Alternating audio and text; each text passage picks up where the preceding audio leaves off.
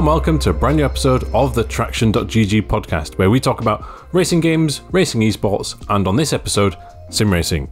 We're going to be doing that with Jean-François Chardon, head of studio at KW Studios, the developers of RaceRoom Racing Experience, the now 10-year-old free-to-enter sim racing platform. He's worked at the studio, formerly SimBin and Sector 3 and now KW, since 2009, so he has a wealth of experience not only on RaceRoom's development but also the history of the company. We also discuss in this episode a little bit about a unfinished and now cancelled Unreal Engine prototype, which you may or may not be familiar with, and also why now is the year to watch RaceRoom, because it has the backing of KW, the suspension manufacturer from Germany, and also the plan in place to hire more developers, create an updated UI, changes to the ranked multiplayer system, and a publicly available content roadmap for the year ahead. So if you're watching on YouTube, please let us know what you think about RaceRoom and what you'd like to see in the future from it in the comments below, because the team is watching and reading. They have big plans, like I say, for maybe even a new graphics engine in the future if they've got the right development resource, which they are currently recruiting for. So it's all rather exciting, and you'll hear about it here first. So this is very much one for those who are into RaceRoom or have played it in the past, the cognoscenti. Hopefully here you'll find some brand new information about what they're going to do with RaceRoom in the future. JF, how are you today? Pleasure to speak to you. Yeah, pleasure is mine, Tom. Yeah, really doing well. Thank you. Hope the same for you. Yeah, well, I'm excited because we're going to be talking about RaceRoom and maybe talking about some strange and unique tracks that are not in other sim platforms. But before we get too impassioned about that, I just wanted, first of all, to for you to explain your day-to-day role at KW Studios. So KW Studios makes RaceRoom. You are head of studio. What's a normal day look like for you? Well, it's a bit of everything, to be honest. So a normal day starts off with greeting the team, making sure that everybody's online and at work, and then as a manager, you end up spending your time answering questions mostly, or arranging for, let's say, for reference talks, getting developers in contact with the car makers, arranging for example, the approvals of a car. Let's say we work on a car, and you have to contact the manufacturer, license the car, and get it done, get the reference for the developers. And then once the work is done, you have to show it back and say, this is the product now that we would like to release. Is it nice? Or do you have any feedback? So then you ensure that that everything is according to the specs of the licensor. So that's one part. So we don't always do this. I also make builds. I do a lot of things. It's a bit hard to summarize. You would think that the head of studio, sits down at his desk and just has meetings, but we are a bit special in a way that we are a very small team. So I can't just sit on my chair and not do much. So I'm pretty much hands-on. Okay, so it's a active, busy role. It certainly keeps you occupied and motivated. Yes, absolutely. Just quickly then, you said it was a small team. How many people roughly are working on RaceRoom?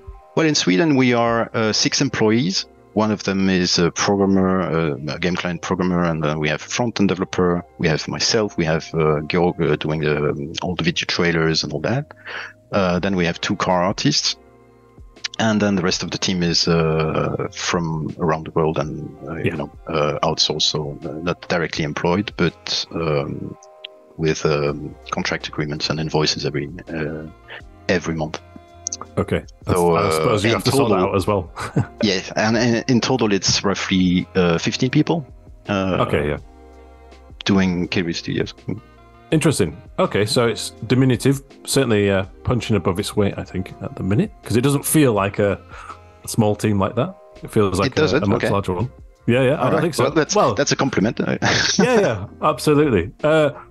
Do you think RaceRoom is in a good place at present, looking forward to 2023? Yes, and the years after. We are. Yes, we are there for the long run. So right now we have just So let's start over with this question that the current state of RaceRoom right now, we are not where we would like to be from a visual point of view. The graphic engine has some is showing its age, pretty much. And then we have a pretty unstable backend. All RaceRoom players are pretty aware that every time we do release some content or have some massive sales or anything, the backend goes down under the load. This is something that these are two things that we are acting on right now. So we have just hired a senior backend developer who is now tasked with redoing this backend. Improving the performance, stabilizing it as a first step, and then doing it new with a new code architecture and a much more modern infrastructure overall. Because I have to remember that this backend we have is from 10 years ago when RaceRoom was originally released. It was supposed to cater for a certain amount of players with a certain amount of content. And throughout the 10 years, there has been a lot of content that we have added, and every time we add, it just makes that those servers even crack even quicker.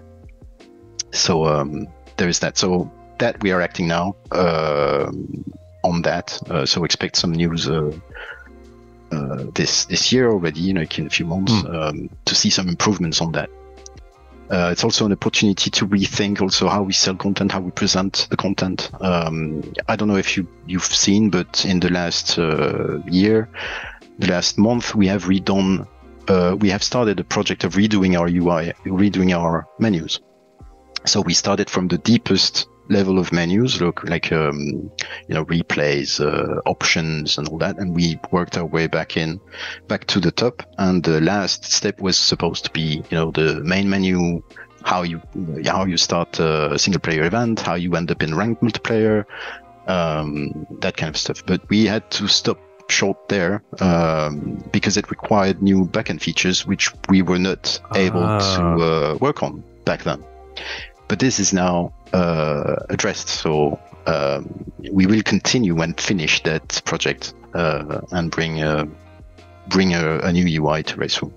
I see. Yes, because there was like new menus for like settings and field of view in the cockpit and stuff. This was was it last year sometime? It was really a nice improvement. But yeah, the front end of the game remained the same, and that's when you thought, okay.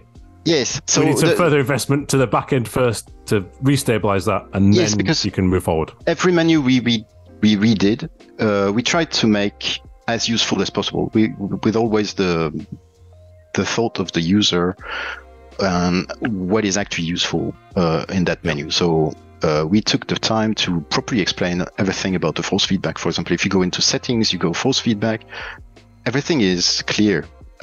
It's something I've been struggling with as a user in the past. Like, what does this mean?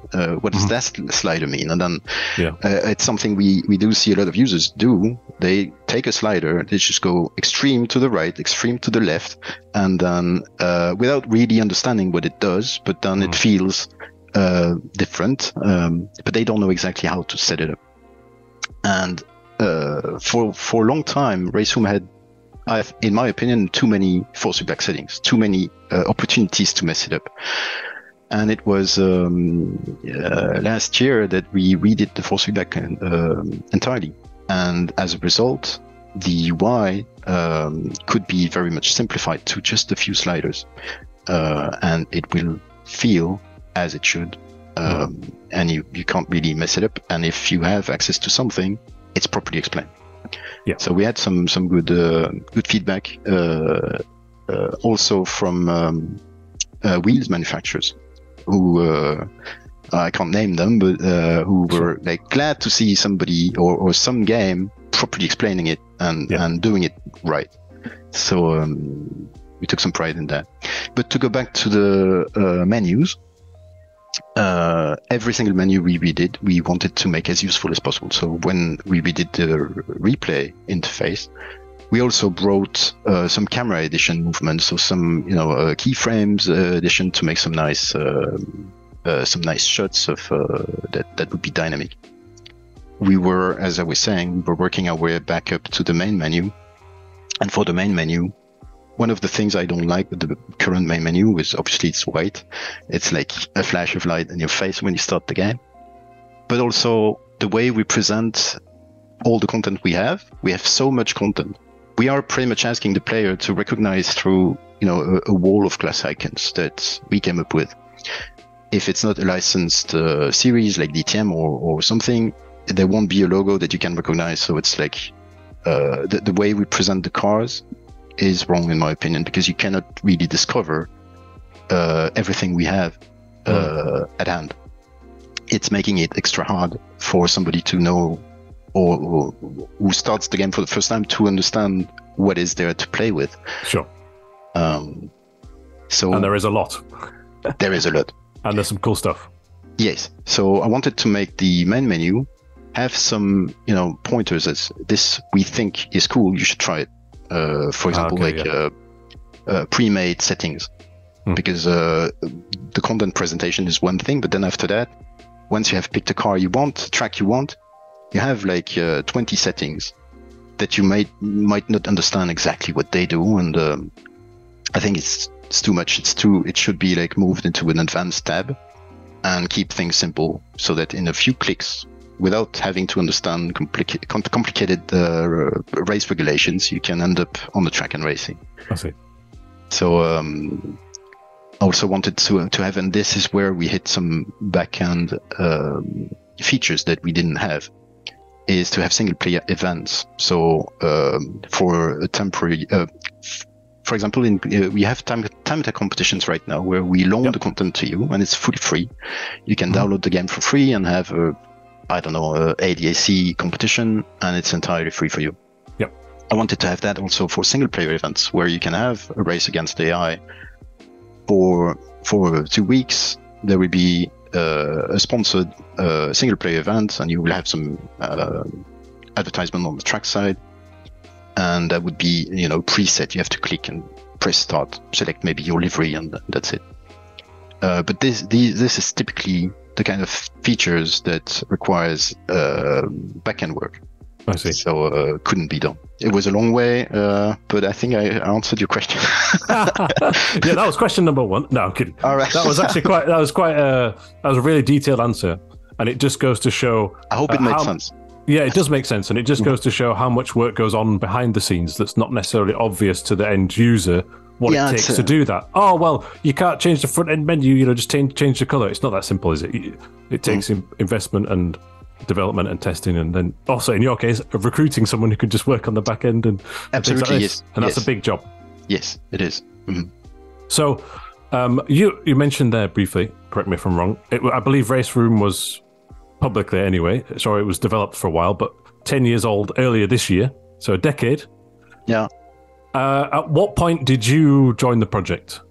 Oh, I was so I moved to Sweden for SimBin Studios back in the days in 2009, and back then we were working on Racer 7 add-ons, so Race Injection, GTR Evolution, STCC2, and all those. Some fantastic DLC there. If people are listening and watching and hadn't tried them, I think most of them are still on Steam. So it is, and very cheap. You should get it. Yeah. Although one thing I really found difficult was, this is very random. I wasn't going to ask about this, but there was a Andy Prio Crown Plaza DLC. I don't know. I joined after. Yeah. It still works, but you've got to do some things. But that's fantastic. Okay. Yeah, I don't know about that. When I joined, it was already a done deal. I'm assuming it was some business deal there, but I don't. Yeah. But not sure. You activate it? Do you know how to activate it? Yes, I do. Yes. Okay. You have to Google some stuff, because I have it in my library, but then it doesn't initially work. But you have to download a file from somewhere, and then you're good. Anyway, I digress. But and all the Swedish tracks and the Swedish cars were big for me as well back in the day, because I watched STCC on the internet before YouTube. Can't remember what website it was. Viaplay? Anyway, so you joined when that's already sort of in motion, that's already been established, and then I guess you're working on what became RaceRoom. Is that fair? Yes. So I joined originally. I was called to come to Sweden for 2 weeks to test something because I was a beta tester. So I was a volunteer beta tester for Racer 7. So I was reporting bugs, and I was already annoying some people who keep working today. Our programmer Robert has fond memories of me complaining for 10 years now, right? Because I was bugging him about issues in Racer 7, and I still bug him about issues today in RaceRoom. So it's it's a good, nice continuation of the story there. Yeah. But so I was called for 2 weeks in Sweden to test something specific, which was a location version of the game. So something you can run it in cafes and bowling alleys. And I see.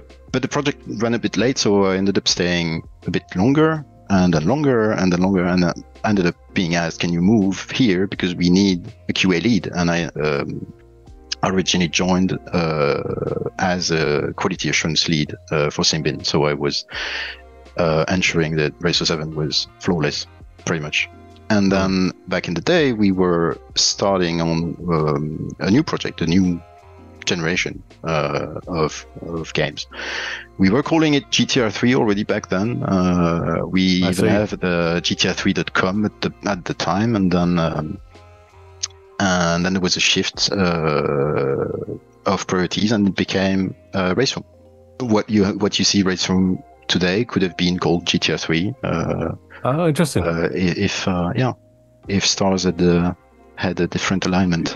Yes, but they didn't. But still, we ended up with RaceRoom, and that's brilliant. Yeah. And I could be wrong here, but I seem to remember there was if you play Racer 7 now, some of the advertising banners at the track are for RaceRoom. Yes, because RaceRoom was already a brand back then. It was, RaceRoom location. So we had like I was mentioning, you had like bowling alleys and the RaceRoom cafe at the Nürburgring, all kinds of locations a bit everywhere in the world. Had simulators that ran the game. What people don't necessarily know is that RaceRoom Entertainment, so the German part of the companies that make RaceRoom, they build simulators. They make the brand called Tracktime, Asher Racing. These are all sister companies. I spoke to Martin Asher at the Sim Racing Expo last year. He's got some cool McLaren wheels coming out. Looking forward to seeing those.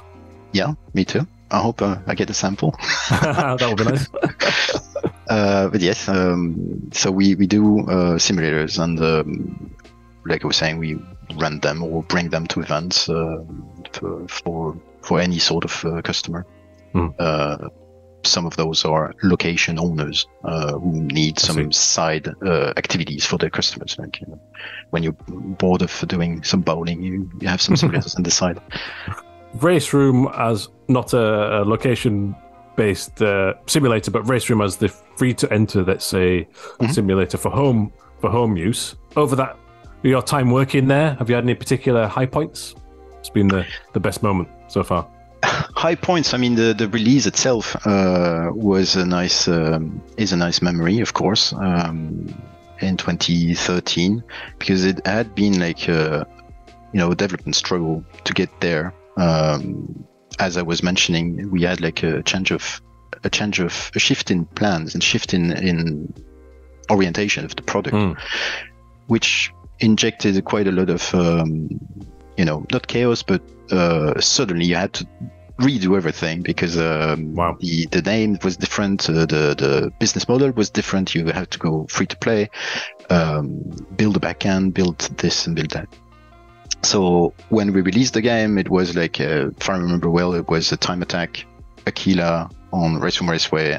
That was all. It was called a teaser or something. But that was a big moment. And then we kept adding content, kept working on the game, added the multiplayer game modes, and then SimBin went down. We continued and carried over a Sector 3, which was the second high point, because at that point we took a bit of control on the product, so we could reorient it at the beginning of the existence of RaceRoom. It was trying to cater to a bit of everybody, trying to do a lot, and failing at doing it right for all those people. So we had like get real physics, amateur physics, different set of physics for each car. Didn't really make sense, and also it was fragmenting a user base that was already not super big, because sim racing is a niche genre. So if you have like a small user base and then you start inside the same game splitting them into you get real, amateur, novice, like in 3 different bits, you're not helping your case, I think. So that was one of the first things we did, is reorient RaceRoom towards proper simulation with some classic driving assists if you need, but you can drive with each other even though you haven't clicked the same assist. If you take an assist that gives you an advantage, then you get some BOP ballast on your car. So we took a much more realistic approach. 2014 when we started Sector 3, and then obviously now, as KW Studios, we are fully in charge of the product, which is even better, because now maybe you would argue a bit late now with this control, but we are in control of the product. So that's good. We are free to bring a new engine to it, and we are free to inject the much needed budget into the backend team and recruiting programmers. So it's definitely right now is a third high point for me. Okay, good. So it's the genesis, the take back of control a bit when SimBin folded, and then now the KW Studios era, which is looking promising for the future. So that's a good overview. That sort of helps summarize the project as well through. It's been a long 10 years. There is a lot of stuff that have happened, and I could speak of for hours about all kinds of high points that. I should write a book one day. Not sure who would be interested, but yeah, I would be. Okay, I will write a book for you. Thanks. You said there you had the freedom to implement a new engine if you wanted to. Is that something you would like to do over the next couple of years? Yes, absolutely. It's much needed. I'm sure you would agree that we need some visual improvements to RaceRoom. I just wanted to touch upon, I know we're talking about new stuff that's coming, but you mentioned it a few times, and I just wanted to dig deeper a little bit based on what you could or can't say about what I would know as GTR 3. I know you said that RaceRoom initially had the name that, and then it switched. So you were talking there about Unreal technology, prototype was moved across. I'm assuming that was GTR 3. What was your involvement in that title, if any? So yes, in 2015 we made a prototype using an Unreal Engine, and that prototype was taken away. So my involvement was at that from that point on nothing. We didn't, as Sector 3, we were only tasked with RaceRoom. But like I said before, we were and still are a skeleton crew. And maintaining RaceRoom was already enough to keep us busy.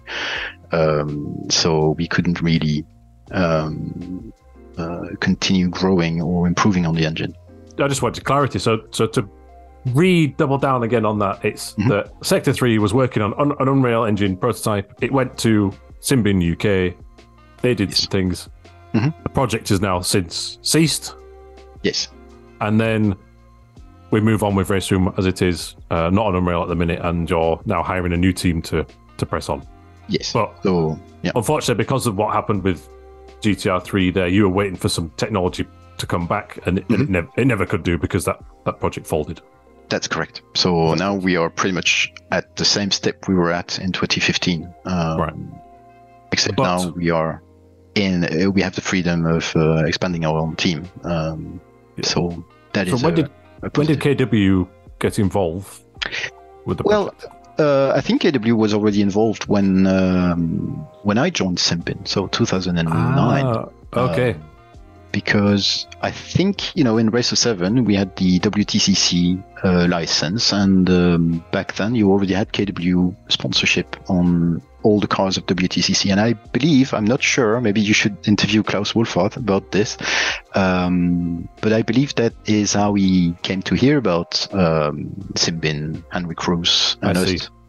And that's how we probably got the idea of investing into into SimBin, sorry, back in the days. So I think he took ownership of SimBin Studios, but that was before I joined. So I'm with you.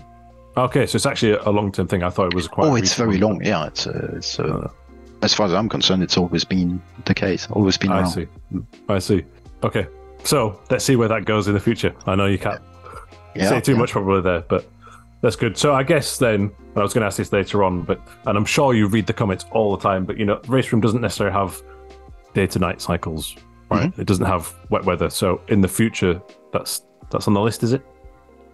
Well, everything is, of course, on the list of things we would like to do. And for the anecdote, it's something we have tried to make happen in the current engine. Interesting.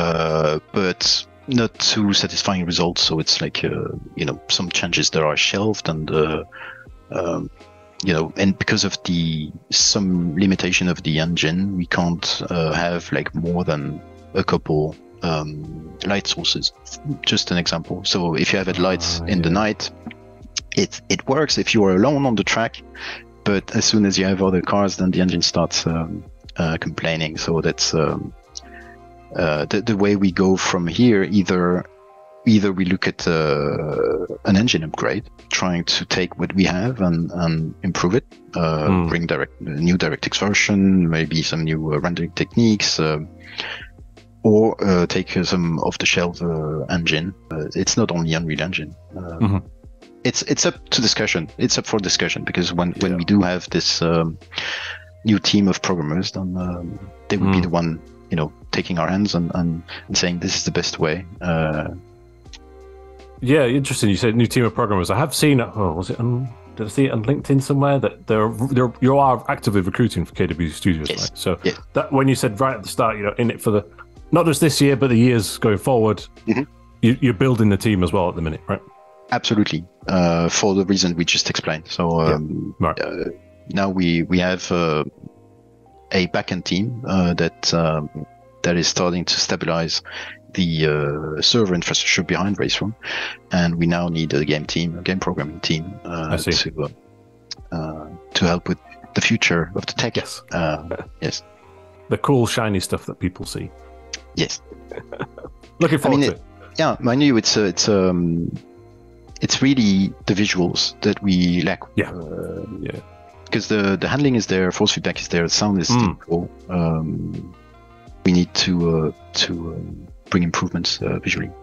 And the engine sounds, they're always amazing in RaceRoom, I think. Okay, thank you. Can you just talk about quickly how you go about that process? Well, it's at the beginning you asked me what does a head of studio do. One of the things that is a nice memory is going to race tracks and putting microphones inside of cars. We have obviously a sound designer, Anthony Montel, who's been with SimBin even before I joined. And he's the magician behind the sounds of RaceRoom, Racer 7, and all that.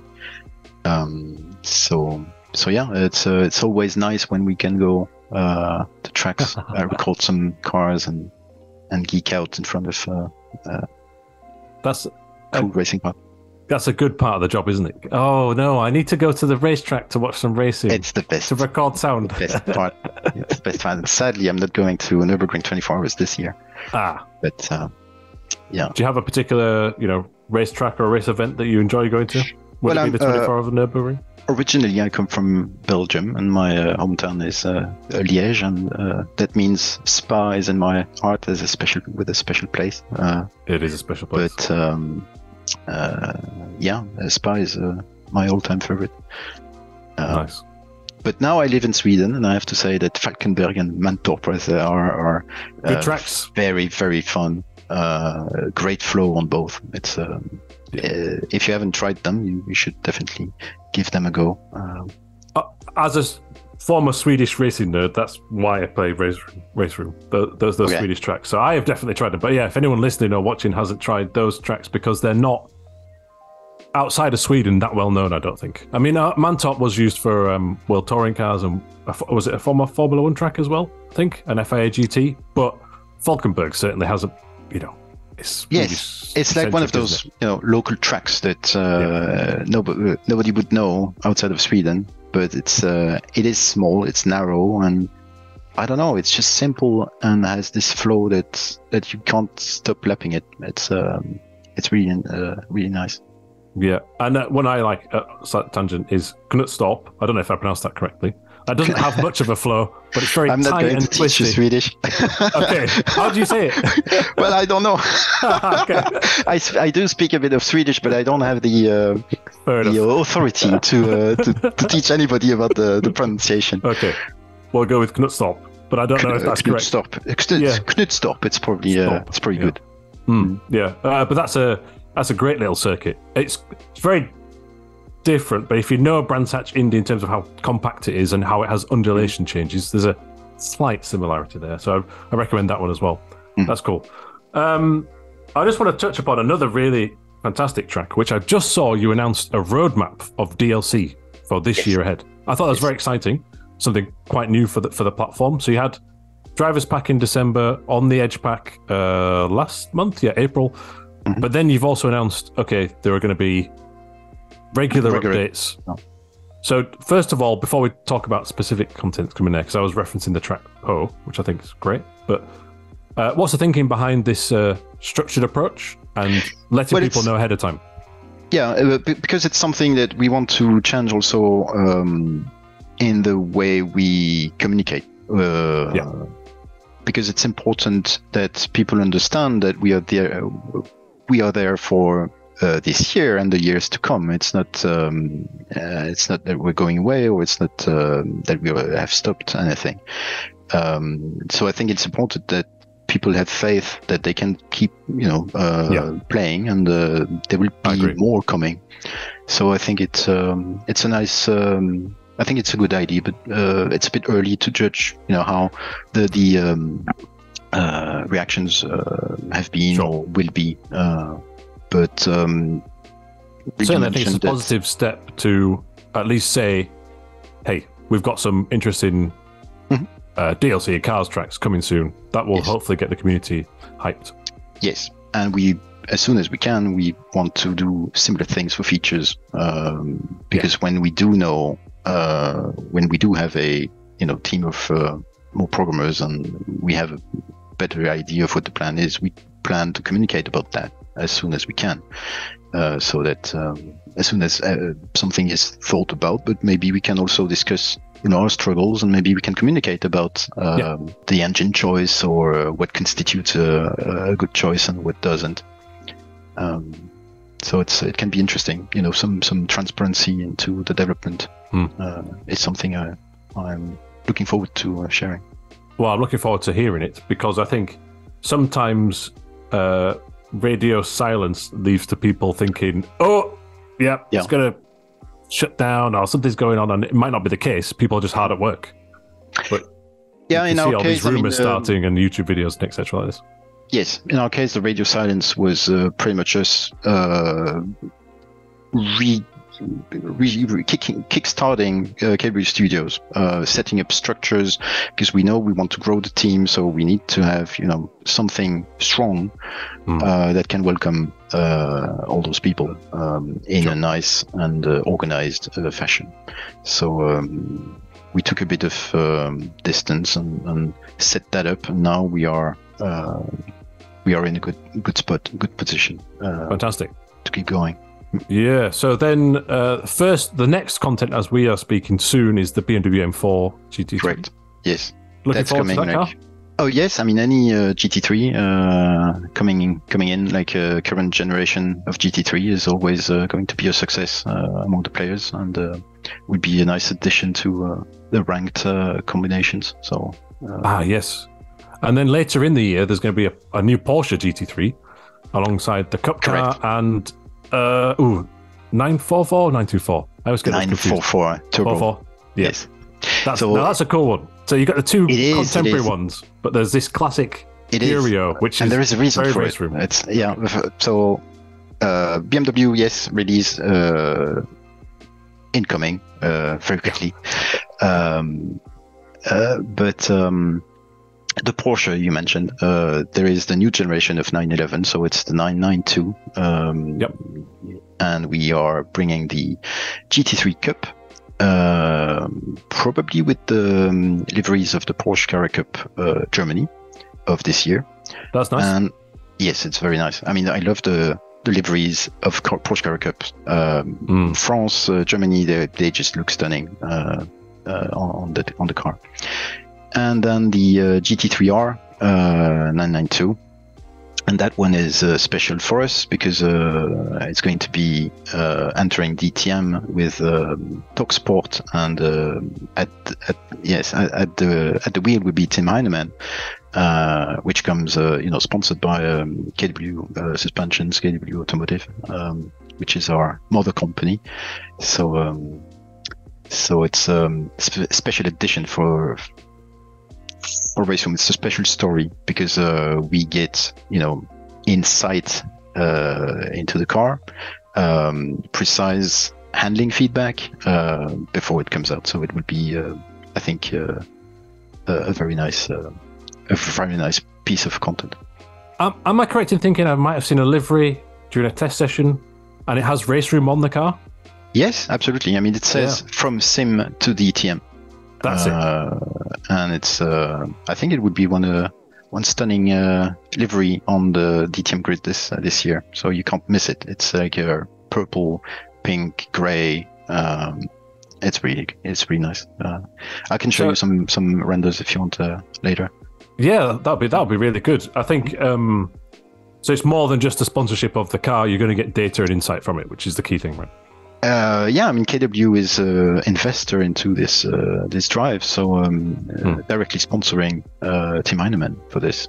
We have RaceRoom logos all around the car. Working in direct contact with Tim about the car in the beta right now. So it's very nice, direct access to the car. Fantastic. And Tim Heinemann's a good driver. I think he's won the GT4 DTM category in the past. He's a former still sim racing. Yes. Usually sim racers do well in real cars. It's a nice. I like to see that. Yes. It's a nice proof. I think that simulation comes a long way now to actually be meaningful. That the experience you get from the simulator is meaningful once you are on the real track, because you will have learned the track, you will have learned the how to brake, at what point, you will have learned a lot just from the simulator. Yeah, and then to go with those two cars, the 944 as well, which is retro classic. Yes, so in RaceRoom right now you have Porsche Carrera Cup history. From the 964, the very first Porsche Carrera Cup version, to the most modern. And one thing that was, in my opinion, missing was the origin of Porsche Cup. And before the 964 was the 944 Turbo Cup, which is the car we are bringing now to RaceRoom. And it's it can come across as an odd choice because it's not a typical Porsche. It looks a bit different, and the engine's in the front. I think that's just one of the things that make it cute and make it appealing, because it is a bit different. It's still part of Porsche history, a big piece of Porsche history, because it was the beginning, like I was saying, the beginning of the Porsche Cups. Yeah, and again, have just the headlights going. Will they do that in the game? Yeah. I love a pop-up headlight. It's a shame that no cars are made with them anymore. Pedestrian safety and all that, but still. Yeah. Okay, good. Pop-up headlights confirmed for RaceRoom. That's what I want to see. And so that's coming in July as part of a pack. Yes. And then later in the year, you've got Christmas special and stuff. And in October, for now, is Po, which is the street circuit in France. I was just watching some TCR Europe at the weekend, and that's been in Race 07, some of the SimBin titles as well. So the studio, let's say, has a good legacy with that particular circuit. Why that one? Why that one? Well, because it is a street circuit, and because we have a long history of touring cars in our pedigree. So Race 07, and it's touring cars is something we do really well. TCR, WTCC, all those seasons. Door-to-door racing is something you can actually enjoy in RaceRoom, because it's the net code is done so that you can race door to door without somebody going to the moon and back. So it's touring cars is a focus, and Po is one of those iconic places. It looks amazing, and it's very, very thrilling to go high speed into those small streets. You have this chicane with the wall coming at you very quickly. So it's it was a no-brainer that we wanted to do that. It was a lot of effort though, because a city track, it's a lot of work from outside, because you have a lot of buildings obviously to create. So it took a few months of just making buildings, redoing the entire city around the track in really, really nice details. Touring cars and street circuits is one of the reasons that I first downloaded RaceRoom, because I wanted to drive Macau. Yes. With the World Touring Cars and the Lada, for example, and that's not available anywhere else. And Po is another track that you don't often see elsewhere. So. That's nice to tie in, and I think that's going to come with some special touring car content. So I'm looking forward to seeing whatever that. Yes, the exact content of that touring car pack is to be confirmed, to be announced. Yeah, looking forward to it. But one thing I was going to mention was, speaking of touring cars, obviously the FIA WTCR no longer exists, sadly, and also there's been some dramatic changes behind the scenes with DTM. Gerhard Berger, I think, basically shut down the company but sold the rights to ADAC, and they were two strong official licenses that RaceRoom had. So was that a turbulent time? Yeah, it was a bit of shift for us, because we became used to our schedule of having esports starting to work on all the little liveries for the spring and for the opening of the season, and it was becoming a routine for us. And then suddenly it had to stop. So with DTM, we didn't know exactly for sure what was going to happen. Thankfully, it went to ADAC, and ADAC is one of our strong partners already. We have GT Masters as part of the RaceRoom set of licenses, and so of course you have to start again renegotiating or reaching out to the new management of those series and see what we can do together. So I don't see the DTM collaboration with RaceRoom ending because of a change of DTM manager. On the opposite, I mean, we have now a RaceRoom driver on the starting grid of DTM, so it would be a shame if we didn't do it. So and with regards to WTCR, there is still, the TCR WSC that we can speak with and try and get something going with them. So last year, I think they had the esport events that they ran by on their own. We're using a mod on yes, I did see that. But this season, maybe they want to do it with us. So let's see. One of the things that make RaceRoom still relevant today, despite the graphics and the visuals, they are a bit showing their age, is the anti-cheat protection, and it's a big topic right now in sim racing. And I'm rather, satisfied with the anti-cheat protections that we do provide. Right now, you have, something that players can complain about is that RaceRoom is an online only, or requires online connectivity all the time as you are playing. You cannot play RaceRoom offline, which a lot of people, see that as a disadvantage. But it allows us to ensure that the competition is fair and detect and act on any cheating event that has been detected. So that's I think really an advantage that we have at the moment. So it's a robust system, and that's one of the reasons why the platform is always on the internet, as you said there, is to help. One of the reasons is to help prevent any cheating, because you have over the years done many esports competitions that are highly competitive, and so there's no way of modding or cheating the system, I suppose, at the minute. There is not a known way. There is always going to be, it's always going to be a chase, an egg chase, because you will come up with a new way of detecting something, and they will come up with a new way of bypassing it. But I think at least we're making it very, very hard to not get spotted, because I have this tool that just I can't go into details. No, don't explain. You can't explain. I can't explain it.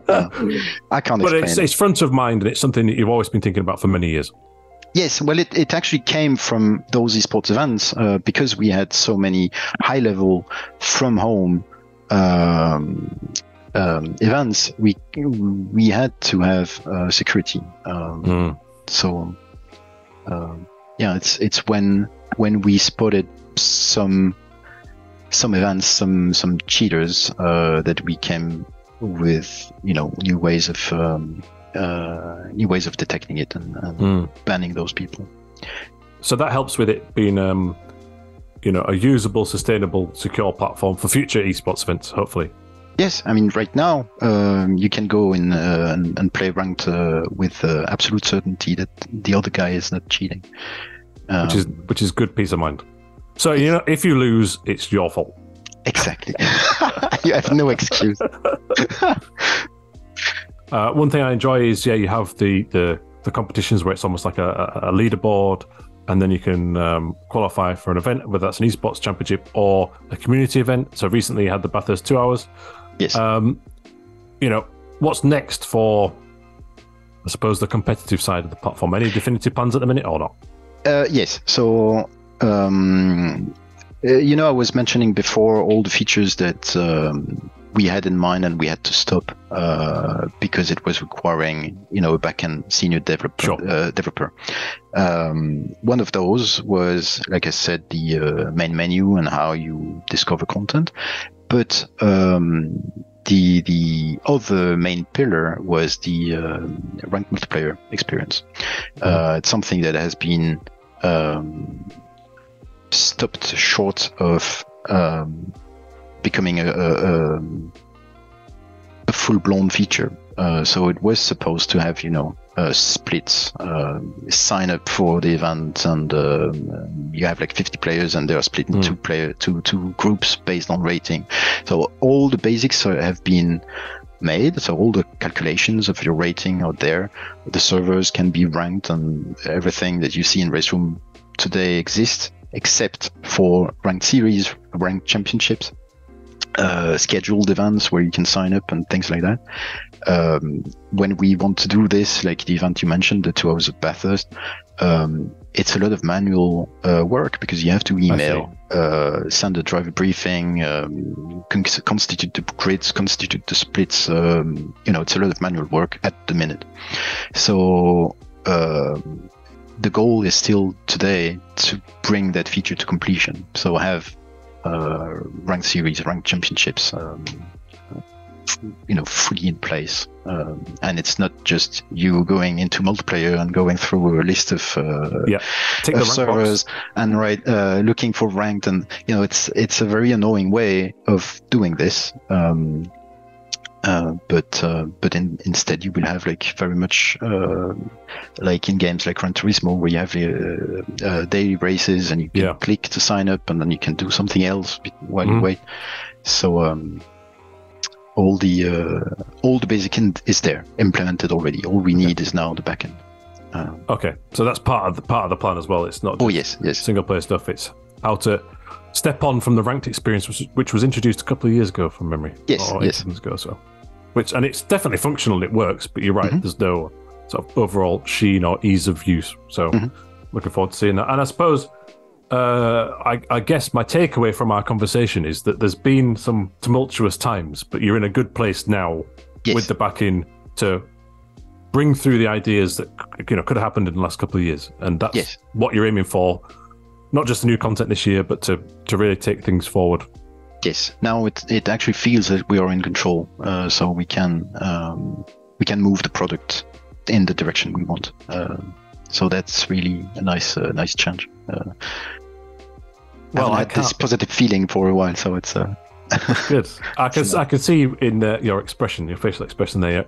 Your eyes light up when you're thinking, "Oh yes, all these exciting plans that can come." So and that's great. I think for the sim racing space in general as well, a competitive race room is only a good thing, and it pushes everybody forward, doesn't it? And absolutely, that's very true. Yeah, and then from my side, get more tracks that are not available elsewhere. I love it. So that's what I'm here for. So, JF, it's been a pleasure to speak to you. Thank you very much for your time, and best of luck with the year ahead. Thank you. Thank you for your time today. Yeah, and we can't wait to see what's in store, not just this year, but for the next few years as well. Can't wait either. Thank you. Thank you.